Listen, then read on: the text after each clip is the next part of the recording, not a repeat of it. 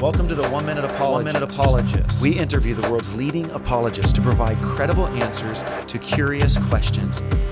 Jonathan, give our listeners an example of irreducible complexity.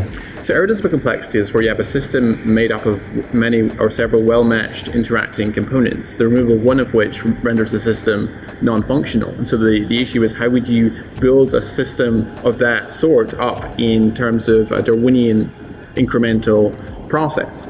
And if you look at cell biology, biology is absolutely full of such systems. One example, there's many that could be given, is in bacteria. Bacterial cells divide by a process known as binary fission. And basically, in a rod-shaped bacteria, the bacterial cell will elongate to about twice its original length.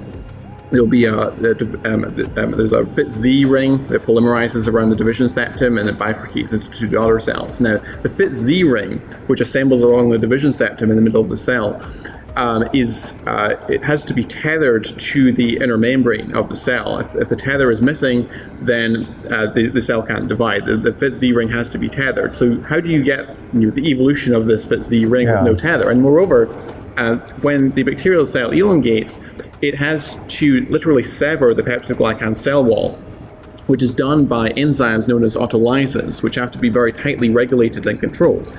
And the cell wall has to be resynthesized as the bacterial cell grows, because what happens if it's not resynthesized is that because of the osmotic pressure, the cell bursts or lyses, if you will.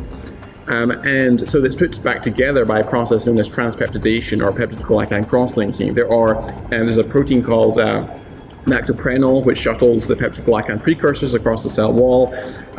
There's penicillin binding proteins, which are involved in the peptidoglycan cross-linking process. And what's interesting is that these penicillin binding proteins are themselves a target for penicillin antibiotic, because what happens is if the transpeptidation of the peptidoglycan cross-linking fails, and the cell bursts, then the cell dies, and so that's why it's a target.